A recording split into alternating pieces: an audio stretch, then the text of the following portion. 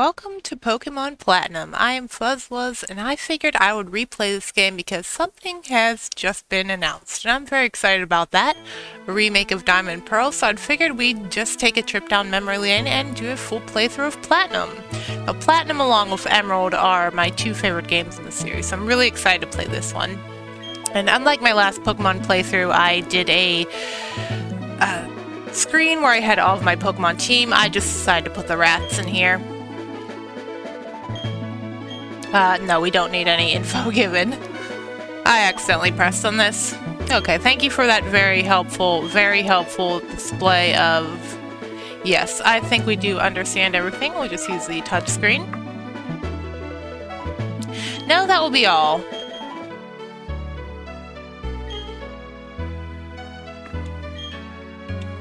And I will. I think you can still see my mouse here, but oh well. The bottom screen in this game really isn't that... You don't really need to do a lot with it. Oh, the Pokédex is pretty useful. Okay, now for our name. So, going to play as a girl, obviously, and of course, like in my last playthrough, I'm just going to keep a theme of making Fire Emblem characters my Pokemon names and my trainer name. So, for this trainer, I'm thinking of what blue-haired Fire Emblem girl we can use. I was thinking about Katria for a little bit, but then I decided to go with Lucina. There is another reason why, but that won't be apparent until very, very end of the game. Well, we are doing post-game, near the end of the game at least. She kind of looks like Lucina, I guess. And now time to name Barry, our rival. We can't name him from here. Nolan. I just started playing Radiant Dawn, so it's actually really funny. And Roy's here as well. But, you know, as funny as it would be to name him Roy, he's not a redhead. I think we're going to have to name him after someone else in the Awakening world. I should probably be using the touchscreen for this. Okay. Guess that is his name.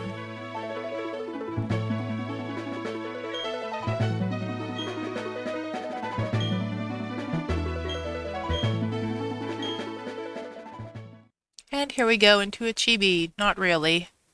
Yeah, a lot of people are really torn about the chibi designs of the game. I really don't care. I hope they make the lighting a little bit better. And Professor Owen has returned to Sinnoh. Well, that's good for us. Because we'll have to get a Pokemon from him.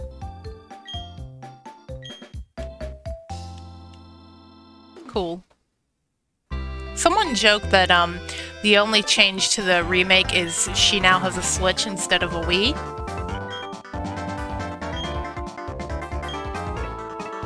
Yeah, maybe.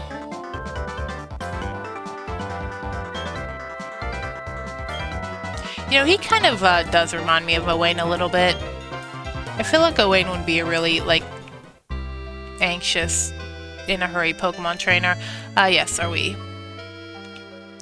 And I don't think we have a potion in here. No, we just have some dialogue. Right, so first thing is first, we do need to make this fast, and I think we're going to go with frame number. I always like 17, but I think for this one we'll go with 14. Perfect. If only we had the running shoes. In this game, Generation 4 is where they first introduced running indoors. Really fun, really handy to do. And we can see our new text box here. Neat. Thanks, Mom. Like every other mother, she'll just sit there and watch TV the whole game. Although she does show up somewhere else a little bit later, if I remember. And here we can see Twin Leaf Town is covered in snow. Yeah, one of the updates from Diamond and Pearl to this game is they added snow because this is supposed to be a cold region.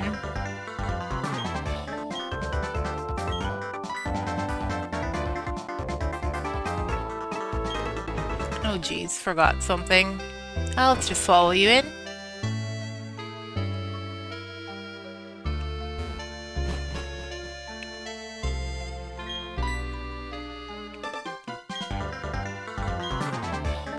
I don't think you can actually obtain 10 million in this game. I think you have like $1 short in Gen 5 of having 10 million. Yeah, not too much going on in Twin Leaf Town.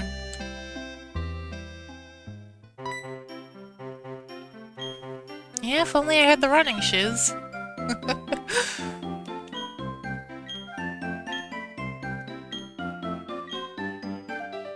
Yeah, I know. That's the whole point of the game, Barry. Scooting over to the next patch of grass is the play you normally want to do. To be fair, though, it's only Starly and Bidoof. Well, Bidoof is a god Pokemon, so maybe it is dangerous for us to go in the grass.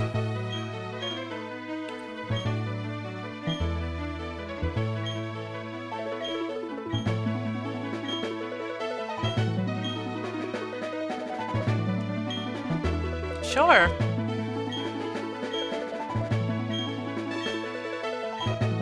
You know, I wonder what happens here if you say no.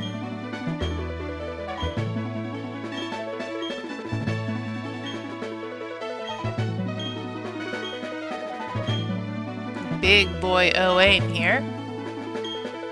Keep wanting to call him Odin from Fates because, spoiler, they're the same character. And here comes Lucas, which is really interesting because Lucas is in, of course, Echoes, the Gaiden remake, so technically he's being a Fire Emblem character without me having to put in a name.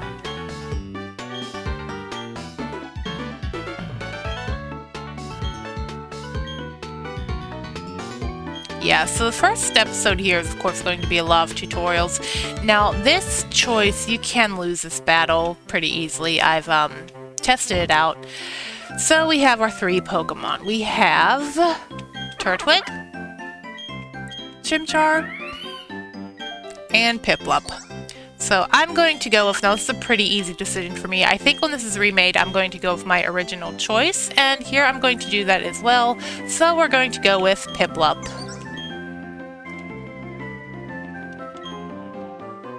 In the last game I played, we didn't get a choice because that was a hack where we had to start with Shinx. Speaking of which, Shinx and Starly are both native to this game in this region, so I'll be seeing plenty of them, but I don't think I'll be using either of them since I did just use them in the last playthrough. They're also quite popular on Sinnoh teams, so I really don't want to use them. If you've seen my Fire Emblem playthroughs, I tend to go for the characters that aren't used as much. Same with Pokemon. Okay, let's hope we don't lose.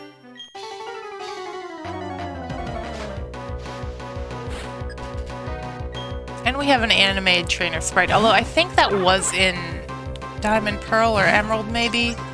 Alright.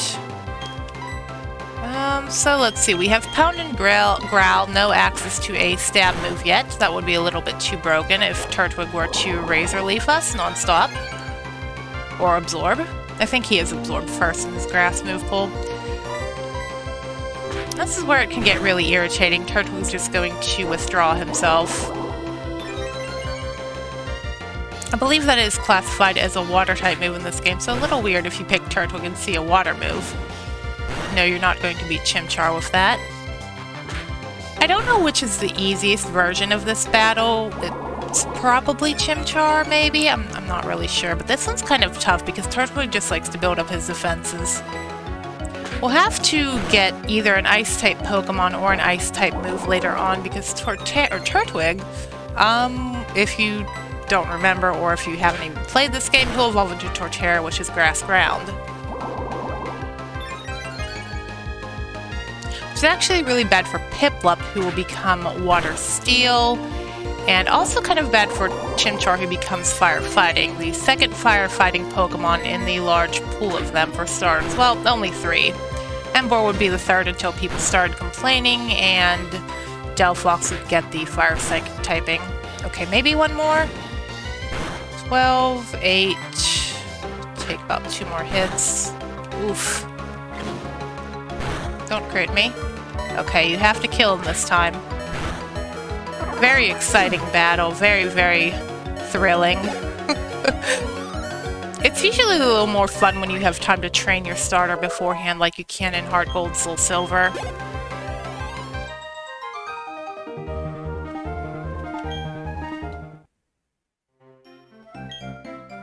Yeah, so am I.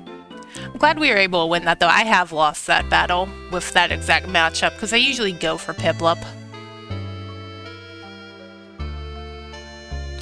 So another thing with the layout, the reason why I'm not doing it like I did last time is because it does take a lot of time. I just record as I change the layout, and I want to keep these episodes to about 30 minutes. The less I have to cut out, the closer I can see my recording time. Still getting used to how to break up Pokemon videos, because obviously Fire Emblem videos, you break them up by chapter, but this game really doesn't have anything like that. It is nifty. Okay, I think we are... Let's see, we should be healed. What kind of Piplup do we have? Careful. I think that is a neutral. I don't know if this game is where they show the stat spread. They'll be highlighted in blue and red depending on what's the good one and the bad one. I, of course, do not have these memorized whatsoever, so I'm going to have to look that up. Right, so as Barry mentioned, we have to get our way to Sandgem Town. But first we're going to the lake. Lake Verity, I think it's called here. Lake Velour is the one by the hotel. Yeah, Verity.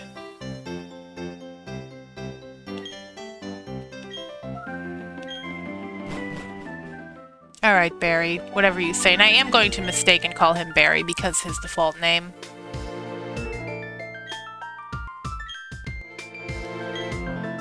Okay, not creepy at all.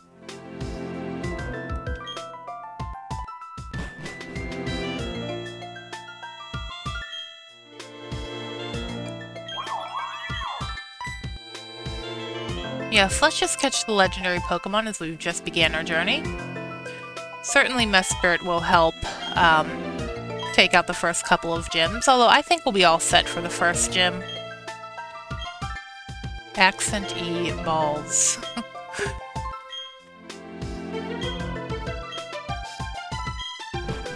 I will, but I do like this music. So in Diamond and Pearl, that little spot of missing grass right there is where you could get the starter. He left the briefcase here. And we have our first wild Pokemon. Starly. Yeah, in the last game in Pokemon Eclipse, which I just finished, we used Ingrid the Starly, so we're not going to use her this time. So Starly and Shinx fans, and the music still stays where it was. Starly and Shinx fans, I am sorry, but I just do not want to use them here because I do think they are quite overused in Sinnoh. Although I probably will use them in the remake because I do want to go for my original team, and they were on my original team with Piplup. So now we have our first long patch of grass, and I wanted to talk to him, but we have Starly again. Now as far as using the speed up button, I don't have anything configured right now. I'll just see how it goes. What are you saying? I know there's a shopkeeper around here somewhere. Well, that's kind of impossible. I don't know what you're thinking. And you're the ledge guy.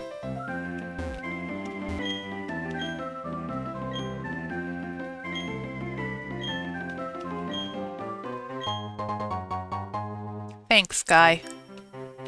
Would be very helpful to have that when we are fighting Barry. There he is, Bidoof. I might catch one just as an HM buddy for now. Bibarel, by the way, makes a really good one because he also has access to the water-type moves. You're not going to show me, that's fine.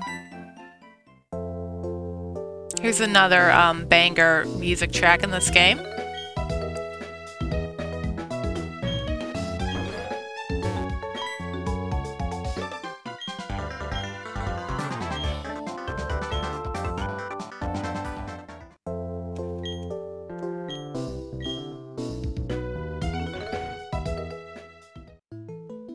And I think this is where we get to nickname our Pokemon.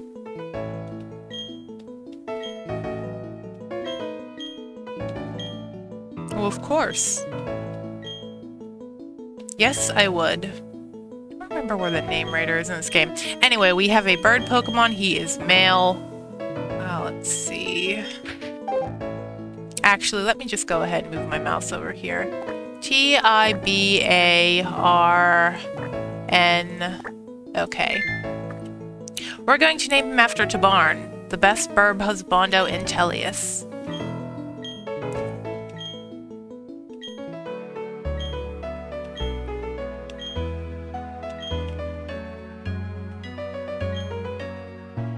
technically, Lucas, you don't really know me yet. Maybe I'm not. Just saying.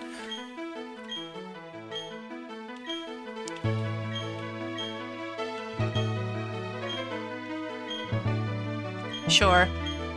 I don't think you can get out of this text until you say yes.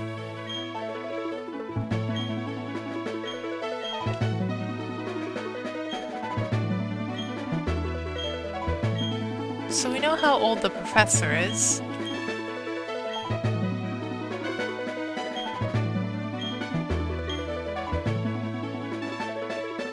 Okay. So I would like to get through these tutorials in the first episode, just so we can get to training in the next one. I may train Piplup up a little bit off screen, but I would like to show some captures on screen as well. And of course we're going to get Starly just as a fly HM, and then Bidoof, obviously. And I think you get 2 return TMs in this game. So if you like any normal type Pokemon in this game, good to invest one of these TMs into one of them. TMs in this game, in this generation, are not reusable like they are in Gen 5, so you do have to be careful how you use them. But like I said, return is given to you twice here, so you don't really have to worry about conserving it as much.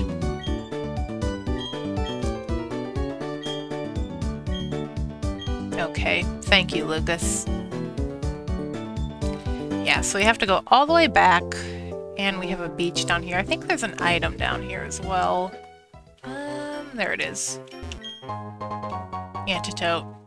So if you're doing a Nuzlocke, that could be helpful because Pokemon do die of poisoning in this generation. And I think he is going... I don't know if it's mandatory we heal here, but I guess we'll just take it anyway. And the Pokemon Center in Gen 4.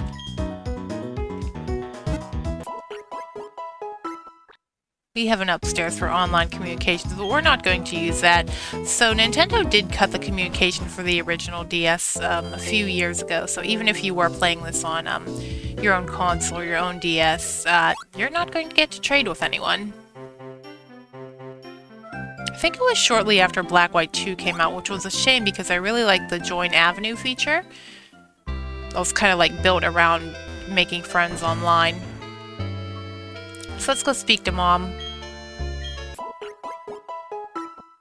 And that was pointless to heal because she healed for us.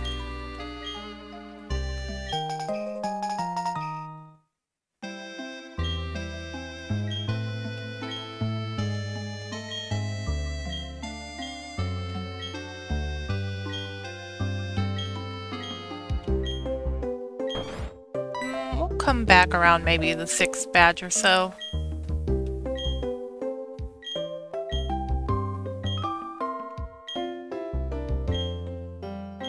I guess I don't have a choice. If you're Owain's mother, doesn't that make you Lisa? But then who does that make you?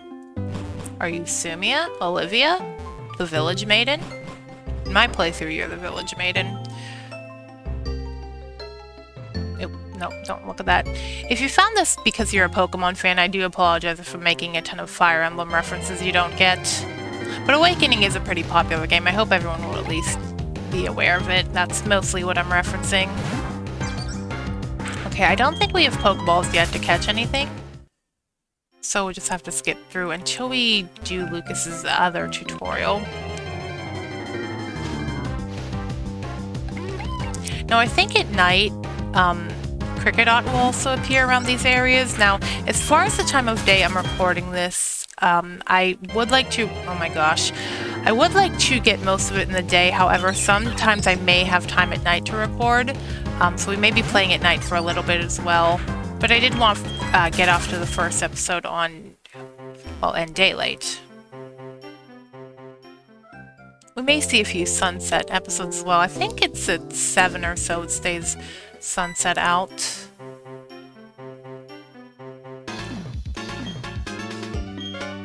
Alright, I'm watching.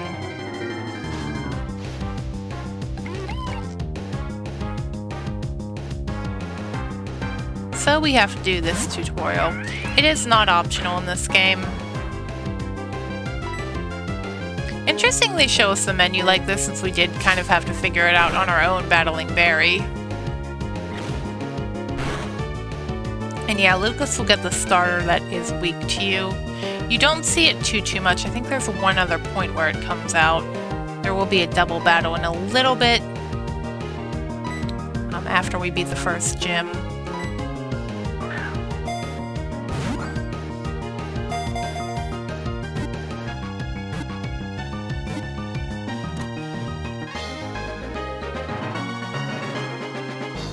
Cool.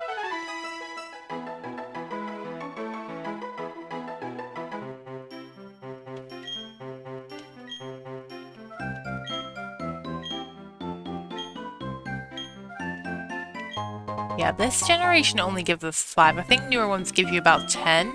There might even be a newer game that gives you 20. I'm not really sure. I didn't really pay too much attention in Sword and Shield. Let's go back to... Well, first we should do some exploring around this town. I think this is Lucas's house. And I think his sister has something to do with Pokemon in the post-game. Different Pokemon from, I think, Johto and Hoenn will appear. Once you beat the game, she'll see a news report on TV, and then in that area, on that route, a rare Pokemon will appear. So a good way to fill out the Pokedex if you did not have access to a Gen 3 game. This game, of course, you can backtrack. There's a little area south of this town that you can move up Gen 3 Pokemon from a cartridge, although it did require an old-style DS that had both the GBA port and, of course, the DS port. I think unlike the DSi, it lost that capability. Right, so not much going on in this town. Starter town's usually not too much with items, but let's see if we can actually catch a Pokemon like Lucas showed us, and then I think we'll call it an episode. Okay, perfect. And now as far as nicknames go, I don't think I'm going to nickname the HM buddies. I did nickname the Zigzagoon last time, Hanneman, but I think we'll just keep them as is, because they're not going to be on the team permanently.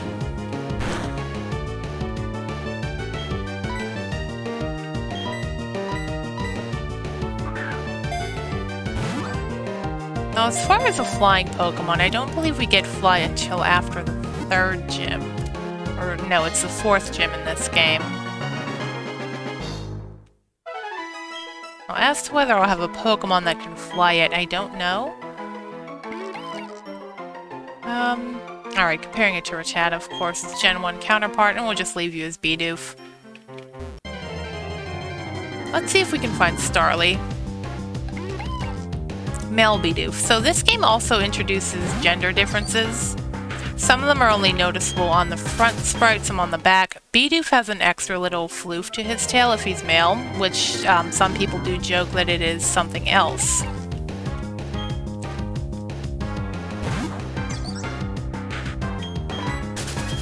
Alright, well I think what I'm going to do here is just train up Piplup a bit, and maybe find a Starly off-screen to catch, unless you're a Star. Nope, another Bidoof. So I will leave you at that. I hope you enjoyed this very first kind of boring episode with tutorials and a forced battle, but hopefully next time we'll be able to get things going. I will see you then.